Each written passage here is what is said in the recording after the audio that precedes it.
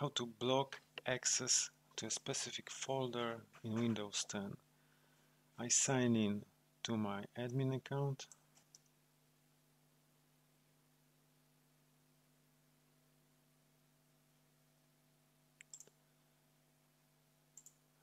Now I create folder.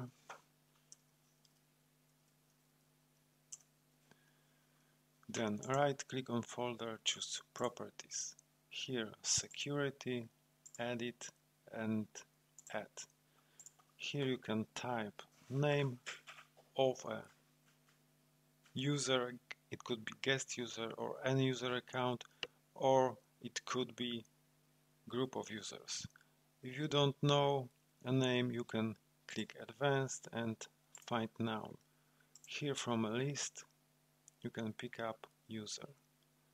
I will block access for guest user. Click OK. Then permissions for guest user account, deny and apply. You are setting a deny permission entry. Do you want to continue? Yes. OK. And that's all. Let's check if guest user have access to this folder. Sign in to guest user account. Open File Explorer. Choose folder. You block access. And that's it. Guest account have not permission to access to this folder.